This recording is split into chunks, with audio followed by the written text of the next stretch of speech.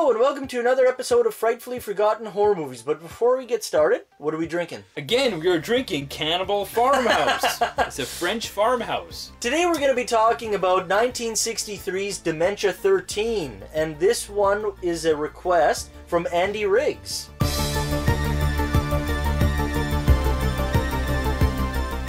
This is the first film directed by Francis Ford Coppola, legendary director. We don't need to say what he's done, a master at his craft. It stars William Campbell, and he is in tons of these B horror movies produced by Roger Corman. He was also in the original Star Trek twice, once as Trelane in The Squire of Gothos, and also as Koloth in Trouble with Tribbles. He then reprised the role of Koloth in Deep Space Nine. Which is fucking awesome. Yeah.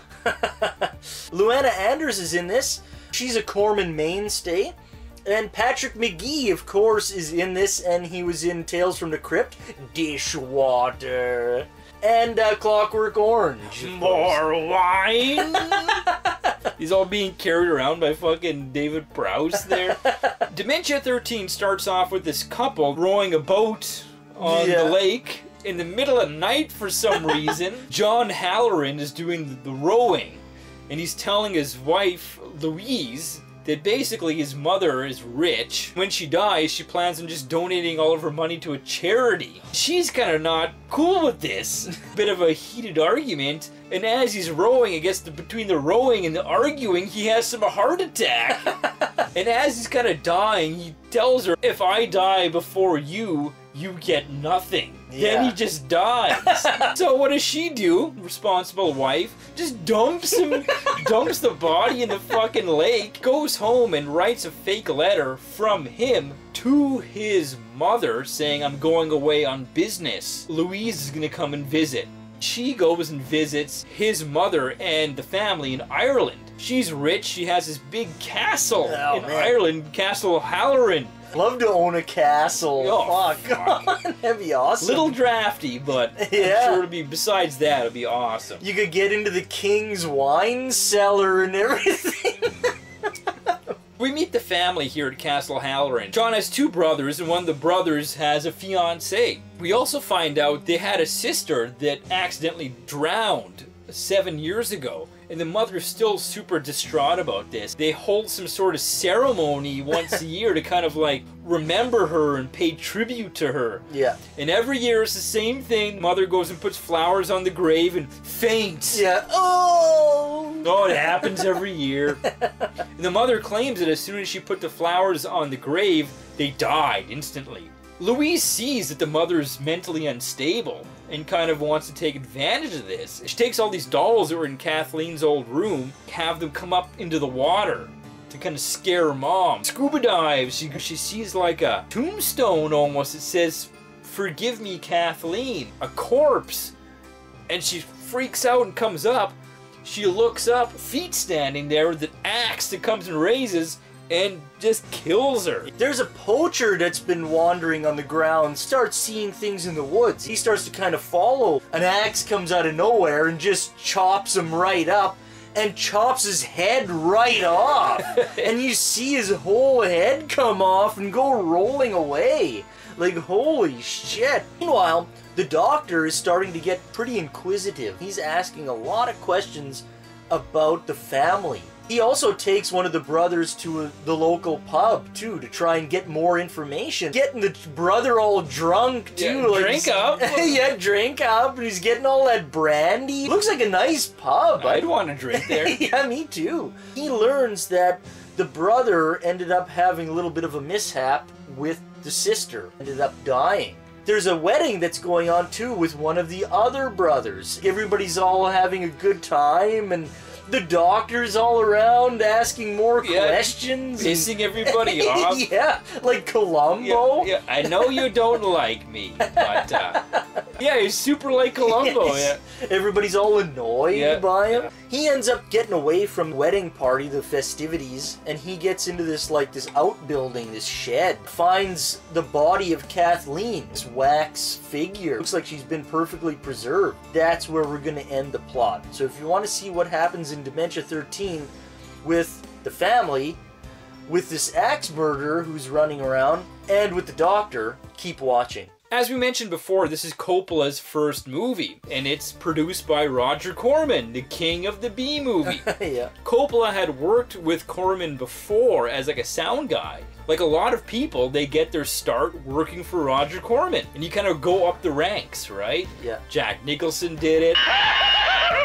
Oh my God, don't stop now! A lot of people did it. Corman wanted to make a kind of a Psycho rip-off type movie. And said, yeah, write me a script. Yeah.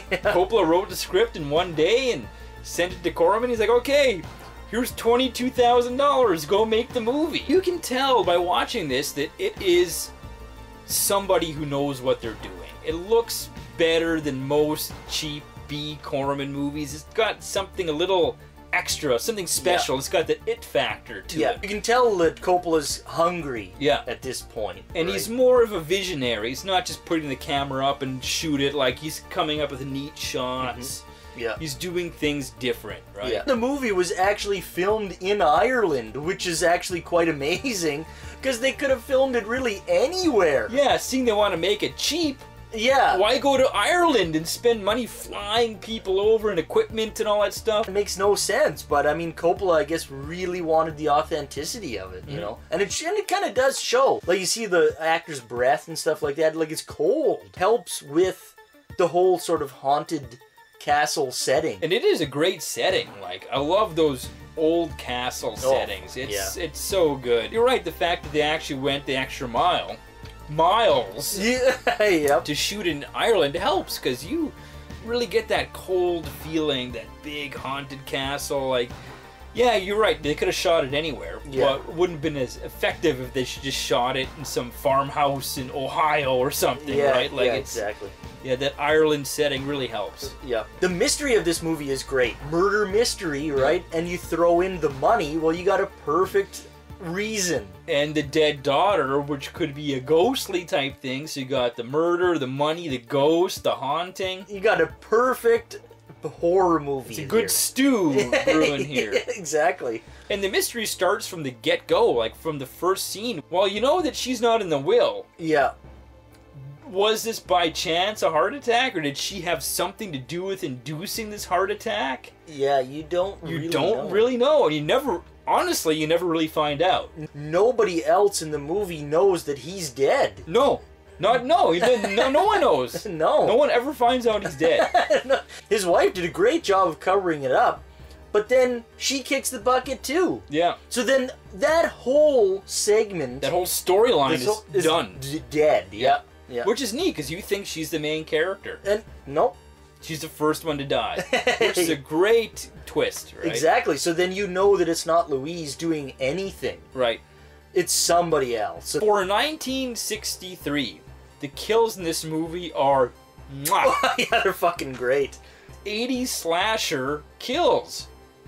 20 years before, there were 80 slashers. Axe murderer. Fucking chopping people up. You see the heads rolling. Hitchcock couldn't even go there for Psycho. 3 years later, they can show heads coming right off and rolling away. It's like, holy fuck. And it looks good for 1963, man. That's pretty good. Like, the only movie I can think of that is much gorier than this in this time period might be Night of the Living Dead. Ahead of its time in more ways than one. I really think this is the prototype to 80 slashers. Axe murder, you got good kills. You got that scene with the poacher. 80s slasher, like, he's gonna get it. You know he is. The bumbling idiot. But when is he gonna get it? That whole, like, oh, that guy's gonna get killed. But when? I can't think of a movie before this where that kind of happens, where you're like, yeah, you know it's gonna come. Interesting that, like, a master director like Francis Ford Coppola goes on to do these brilliant movies, also laid the prototype for shitty B-movie 80s slashers. Yeah. The cast is fucking great too, and they all deliver perfectly. They all have something to add to the story, nice and concise. Yep. Because the movie's only an hour and 15 minutes long. Super short, yeah. And it's exactly what it needs to be. Each one of them gets their own little mystery piece. Any one of them can be the killer, because they all have a motive, because they all want money. They all want mom's money. And when you look at the doctor, what he adds to the movie, He's almost a little bit like a Loomis character. He is the Loomis character. In Halloween, right? Because he's kind of hunting, he's kind of waiting, Yeah. right? He knows somebody in the family is doing this. Yeah. He's the family doctor. Exactly. He's got to go and get one of them, you know? He's got the gun, he's fucking Yep. ready to shoot it. Yeah. I shot him 6 times! This man, He's he's not not human! human! Patrick McGee steals the show. Yeah, he does. He is so good as being that kind of inquisitive, pissing you off type Columbo character, Yeah. really is what Yeah. he is. Pain in the ass, but I love how he means business, though. He's right. Like, he's serious. Yeah, he's there to solve a fucking problem. They're all good, but he really steps it up. If you didn't have Patrick McGee, I don't think that the movie would have felt No. as important. No. Especially with the ending, right? It fucking delivers. Exactly. He is the delivery, right? Yeah, and So- it really is like the Donald Pleasance, because if Yeah. Halloween didn't have Donald Pleasance, it wouldn't have felt the same. Right, It's yeah. exactly the same. The score for this movie again is really good, and it's haunting and it's ear piercing. Those strings and everything is like you're like, oh, like, Yeah. fuck, That like out of tune yeah, like harpsichord like it really shit. makes you feel uneasy And it's supposed to, Yeah. right? It does its job. the camera work in this is really good for a B movie. You can tell Coppola is positioning the camera in a specific way to make you feel a certain way. It's all thought out. He's doing things for a reason. It's Yeah. not just set it up, shoot, and cut Yeah. it. It's kind of an important movie, you know? Yeah, it's important in horror. Yeah, it set a lot of standards, I think, in B horror. It's, you know, it's not Psycho. Yeah. It is the B Psycho, which is what it was supposed to be. Would be an A-list movie if it Yeah. wasn't for cutting some corners here and there. Yeah, exactly. But that's what Roger Corman was known for. So, how can it be a Corman movie without cutting corners?